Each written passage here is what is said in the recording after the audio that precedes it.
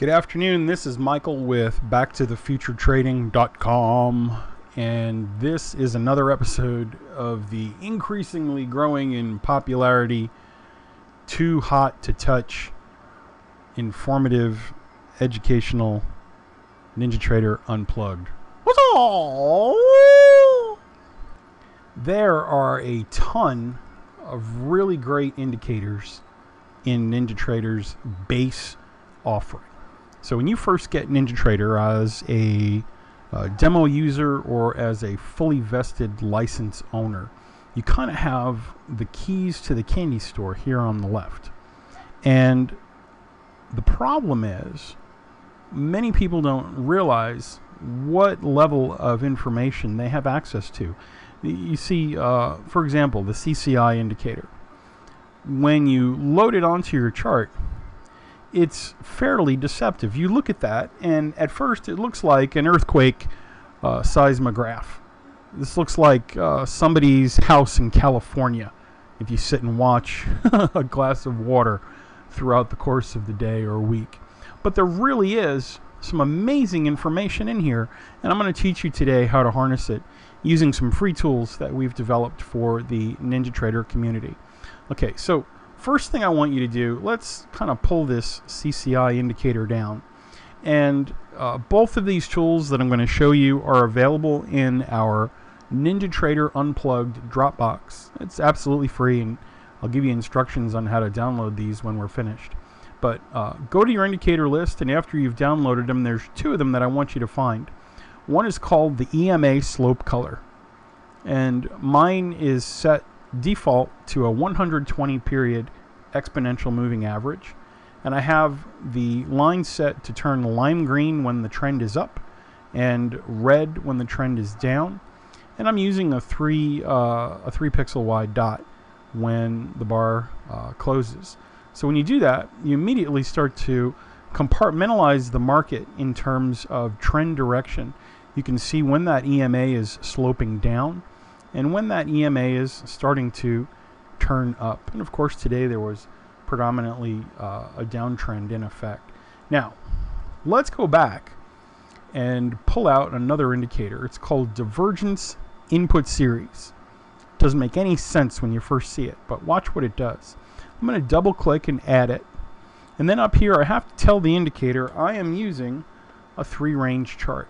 3-range on the ES works pretty good for a lot of scalping moves and is a great place to start with the ES. I think it pulls out a lot of the noise from the minute bars and allows us to do some really cool stuff. So in my Divergence Input Series, I have these settings in particular. The most important ones just underneath my price type. I've set the swing points before, bars after, and bars before to 1, and the swing point size to 9. I don't want to see the swings, so I've turned it to false. Now here's where it gets a little tricky. Go to the input series and click on it. And when you click on input series, over here a little box appears with some dots on it. You're going to want to click that. Go over to where it says indicators, and then scroll down to where you see CCI. Double click it, and you'll see, okay, I'm going to use the CCI 14 period as my input series. And when you hit OK, you'll notice now that the input series parameter is filled and linked to that NinjaTrader indicator we were looking at a moment ago. So now the computer is saying, hey, I'm going to compare CCI values on a 3-range chart and look for divergence. When I see it, I'm going to plot a down signal when there's downward divergence or downward pressure, and then I'm going to print a green signal when there's upward pressure. Okay? Let's hit OK and see what that looks like. Now, remember what we started with. That god-awful craziness right there. But that information, when filtered through the Divergence Input Series indicator, all of a sudden starts to give us a very wide array of possibilities. For example, here's a couple setups that I want you to look for.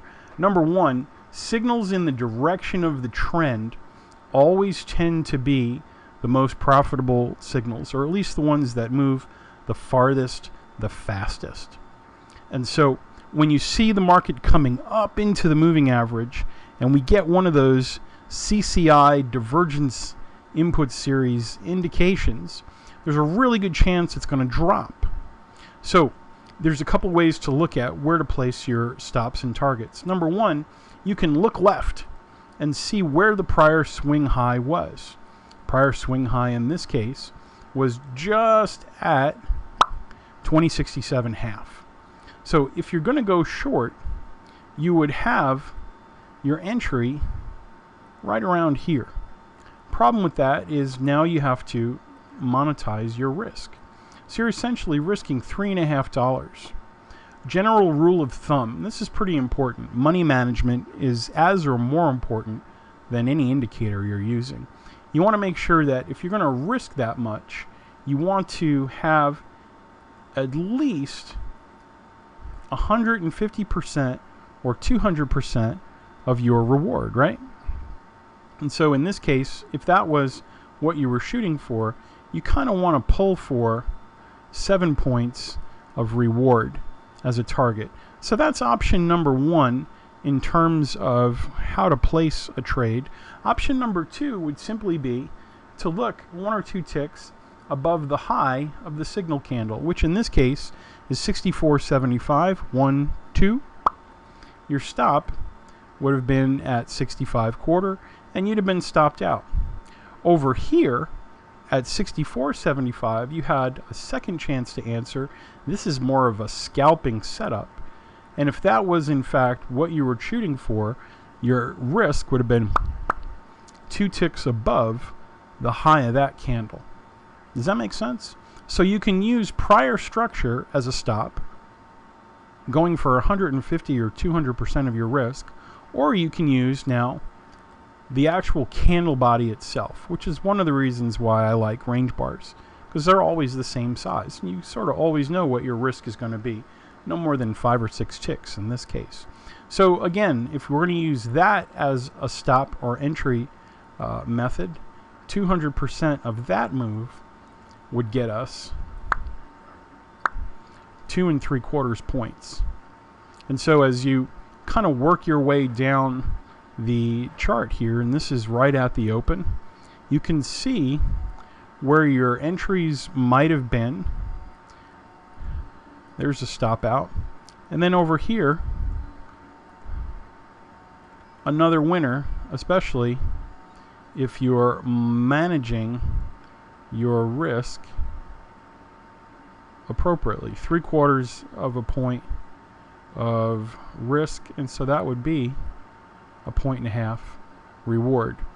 So I'm going to go ahead and take that off the chart, and I just want you to see, as you kind of work your way off through the session, you're going to see a number of signals along the way, and the ones with the trend tend to be the higher percentage signals.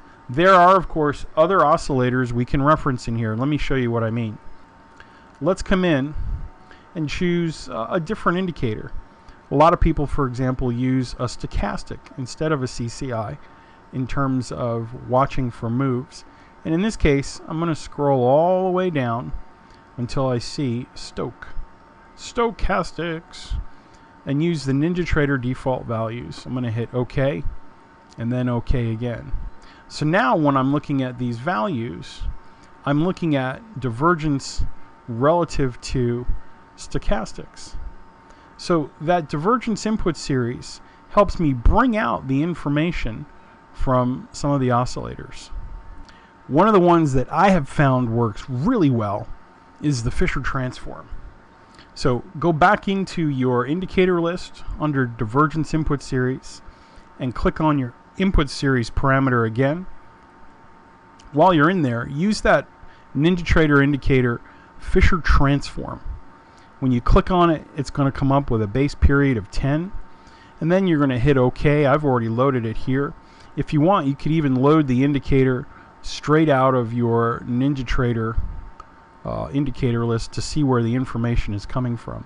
And so now there's the oscillator, And when you first look at that oscillator, you think, all right, there's some good stuff in here. I'm not sure what to do with it. But when you allow that Divergence Input Series tool to work with it, you can start to see where some of those lows and highs are coming from. So as you're trading throughout the session after the open, I want you to see the areas where the market was indicated to have sort of hit a bottom and what happened when we saw that indication. A lot of times it blew through, a few times rather it blew through, but many times those arrows are coming in right before the market reverses and goes the other direction. So the Divergence Input Series tool is really handy in helping us find information that's sort of buried or hidden in a standard NinjaTrader oscillator. And so I'd love for you to explore using that tool we've given you to add that to your trading plan perhaps.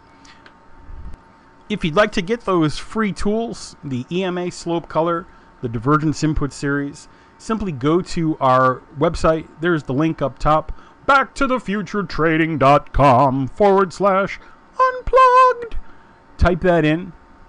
When you get there, you're just going to scroll down, give us your first name, tell us who you are, where you'd like us to send the Dropbox link to, and then you will be sent an email with instructions where those files are. Simply load them into your NinjaTrader just like you would any other indicator.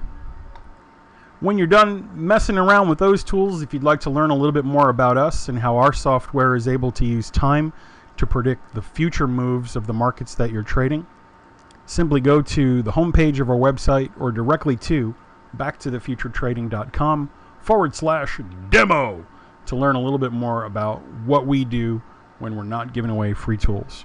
Thanks again. Remember, the markets you trade are not random. Use the NinjaTrader tools that you've got when you first start learning.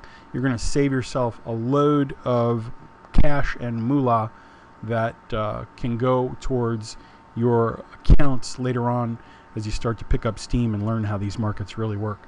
I'm Michael with Back to the Future Trading. NinjaTrader is the most awesome platform on the face of the planet. If you're a demo user, go ahead, jump in.